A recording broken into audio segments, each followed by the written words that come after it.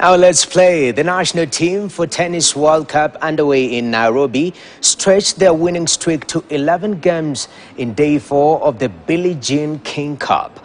Angela Okutoi, Cynthia Nanjala, Melissa Mwaka and Roslida Asumo delivered victory in both singles and doubles respectively to maintain momentum as Kenya seeks to qualify to Group 2.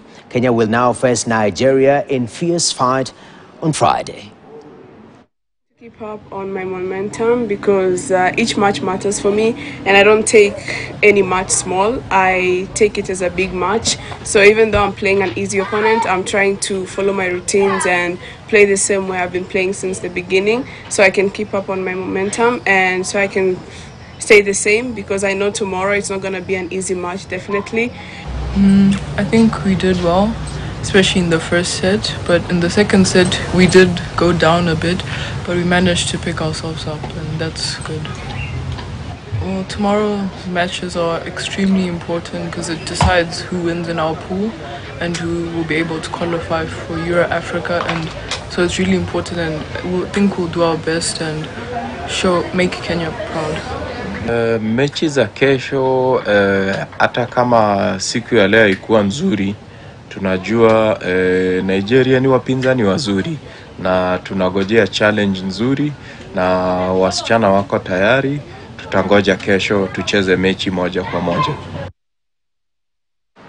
Now into some football. The national under-18 women's soccer team, Junior Starlets, has intensified their training ahead of the upcoming Sekafa Under-18 Championship set to kick off on June 24th in Nairobi.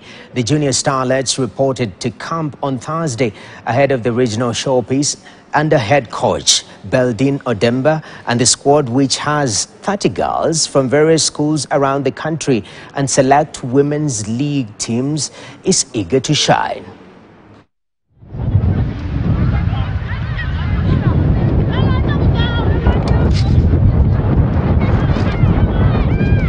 Yeah, at first venye niliitwa sikuwa natarajia. Yeah, nilifurahi. Nikasema Joni marango ya kwanza naenda kuweka bidii, nisichujwe nibaki hapo. Kitu mimi naweza ambia mafans, mtu support tu hivyo na tunaamini tunabeba hiki kikombe. Hatuwezi wa disappoint. Tuko very aggressive, like tuna face your tournament. Tuna hope kushinda. That's our target. Sababu tuna learn from each other. Kenya anajua, sijui ananielezea. Makochi pia wanatusaidia hapo kwa kutuelezea like kumefanya vibaya na kucorrect. Tuka hiyo then tunapata pia friendship, like tuna interact, unaniambia maybe you are from one community ingine, so tunaweza ku exchange our cultures. While still on football, Egypt has sealed qualification